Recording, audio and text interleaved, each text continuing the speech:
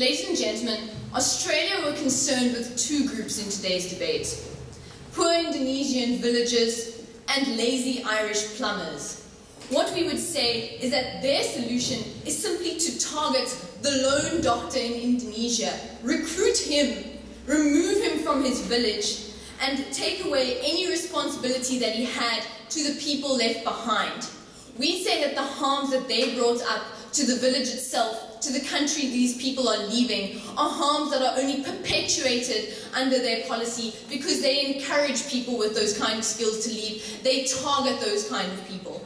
And so, ladies and gentlemen, that's why we say that responsibility to protect versus sovereignty in terms of the morality falls to proposition side.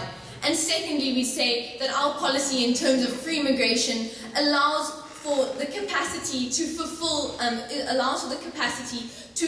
this idea, allows for the effects in terms of immigration to be beneficial rather than detrimental in terms of regulation. And so let's look at this first idea in terms of responsibility to protect versus sovereignty.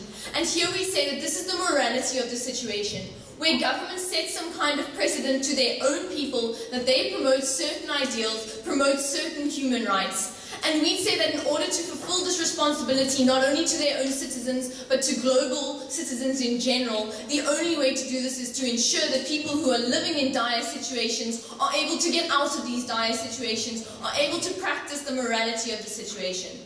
We'd say that the response we got from side opposition in terms of sovereignty simply wasn't enough. They didn't show us, firstly, why sovereignty was so important in terms of a situation where globalization is happening every day. They didn't explain to us why it's relevant in the circumstances that we're living in. And secondly, we say that the double standards that they've set for themselves in terms of only picking people who they think will be beneficial, are only perpetuating this harm. We think that they're not allowing for the true moral responsibility. But secondly, and more importantly, we need to look at the effects that this policy has. And what we would say is that under the status quo, we already see millions of Mexicans moving into America, millions of Zimbabweans moving into South Africa.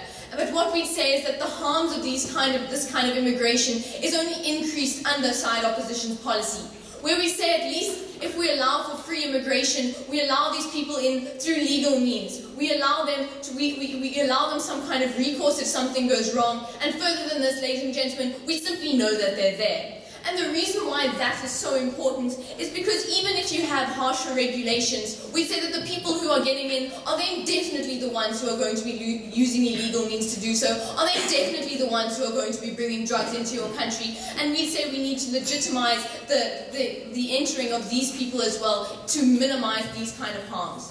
Further than this, though, we say that it allows for some kind of population planning because you know exactly who's in your country. We'd say that you allow for recourse in terms of minimum wage. We don't think we're undercutting people who are already employed. We think we're filling jobs rather than taking them away from people. We think that we're allowing for people to fill the jobs who lazy English people who are living on the dole simply don't want to fill at the moment. Lastly, we'd say in terms of capacity that we're not giving people plane tickets, ladies and gentlemen. All we're saying is that if you have a plane ticket, feel free to use it. You have to give us a very, very good reason not to let you in. So you have to have murdered someone, rather than you having to give us a really good reason to let you in.